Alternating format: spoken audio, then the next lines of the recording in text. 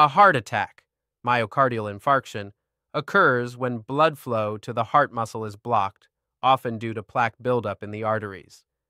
This blockage prevents oxygen from reaching the heart, leading to muscle damage if not addressed promptly.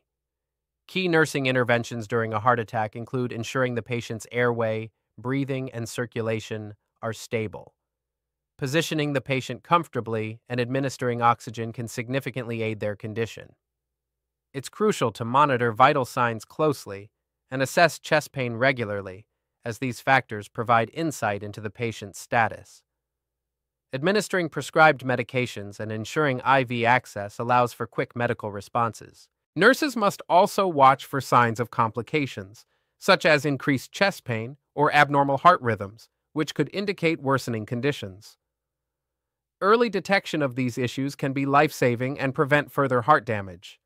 Providing a calm environment and simple education about medication and lifestyle choices also supports patient recovery and helps mitigate anxiety during this stressful time. To avoid complications, the nurse should closely observe the following: increase in chest pain or new chest discomfort. This may mean the heart is not getting enough oxygen again, which can lead to further damage. Dangerous arrhythmias can occur after a heart attack and may lead to cardiac arrest if not detected early. Sudden drop in blood pressure can indicate shock or that the heart is failing to pump effectively. Abnormal heart rates increase the workload on the heart and can reduce the amount of oxygen reaching the body.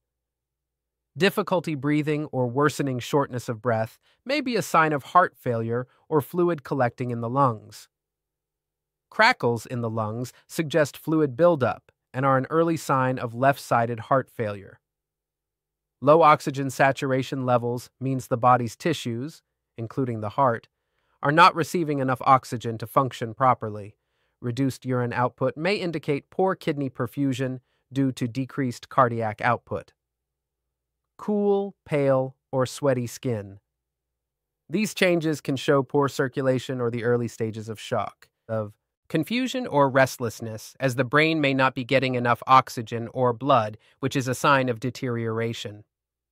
Swelling in the legs or general fluid retention may mean the heart is not pumping well and fluid is backing up into the tissues.